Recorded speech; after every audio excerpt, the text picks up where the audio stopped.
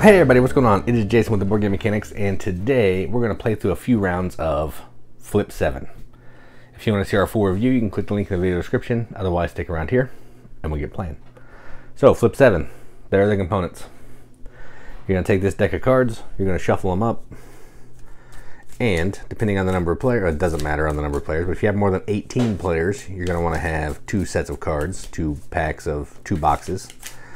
But otherwise, you're going to take the card, shuffle them up, and then you're going to deal each player 1. So we're going to play a 3-player game here. So this player will get 1, this player will get 1, and this player will get 1. Okay, so what we're trying to do is we're trying to collect as many different numbers as we can, kind of blackjack style, and if we ever get 2 of the same number, we bust. It's a race to be the first player to get to 200 points. The value of the card is the number on the card, okay? So we'll start with that player. They're either going to decide if they want to stay, which means they're out for the round, they will collect their points, or they're going to hit, blackjack style, and try to get another card. If they get the same card, again, they would bust. So they're going to hit 6. All right, so one more thing. The number of the card is how many cards of that number is in the deck. So there's 7 sevens, 6 sixes, 11 11s, all that kind of thing. So they're still in. This player, they're going to hit as well. And they busted. They got 2 5s. They are out. This player, still in. They're gonna flip. They busted. So it's just this player in. They're gonna do one more. We'll bring them around here. They're gonna do one more. They got a 9. I think they're gonna stay. All right. So they're done. Nobody else scores any points because they busted. They're gonna add up their points. So 13 plus 9, 22. They're gonna write that down, discard their cards, and we're gonna go into another round. So again, same thing. We flip a card. We got a freeze. You're going to play that on any player that you want. They're going to be out of the round, and they're going to play it on this player, so they're out of the round. This player would get a card still, so they'll get an 11. They get 11 points, and this player will get a 9. Okay.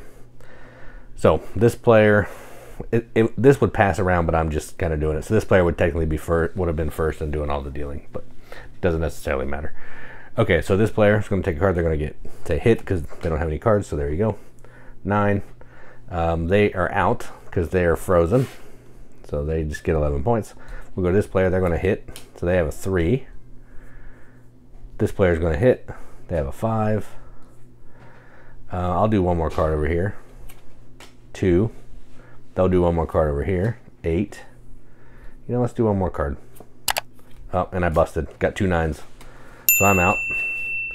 This player's going to do one more, and they have a 4, and they will be done. So there we go. So they would get 11. This player would get 14, 18, 26. Write that down. So they would be at, you know, closer to the 200, like that. All these cards would go away. And we would do that all again. Again, we're going to keep playing like that until someone gets to 200 points. If the deck runs out, you're going to shuffle the discards and move forward. There's also a couple other cards I wanted to talk to you about. There are second chance cards. This is a card you can get that will, if you get a double number, you can discard that number and this card, and you will be protected from 1 bust. There is Flip 3 as well. So when that comes out, you can give that to any player, including yourself.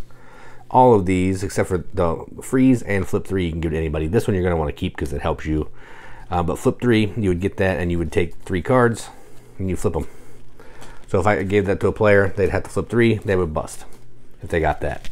Even, you know, they would get 2 10s. They already had a 10, that could bust them as well. And that's it. That's the game.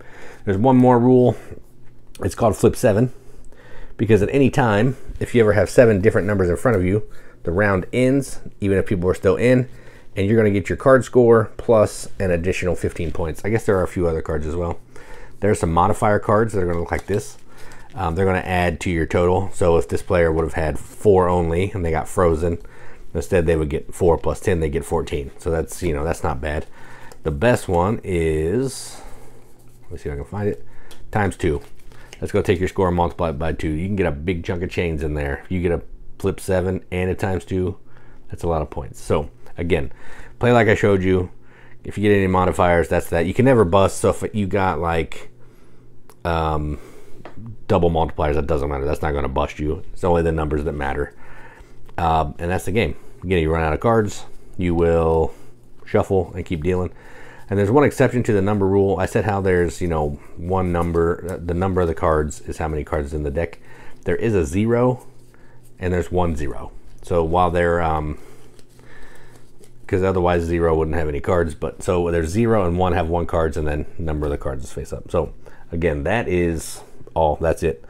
So that's how you play Flip 7. Again, if you want to see our full review, you can click the link in the video description. Otherwise, thanks for watching, and as always, keep gaming.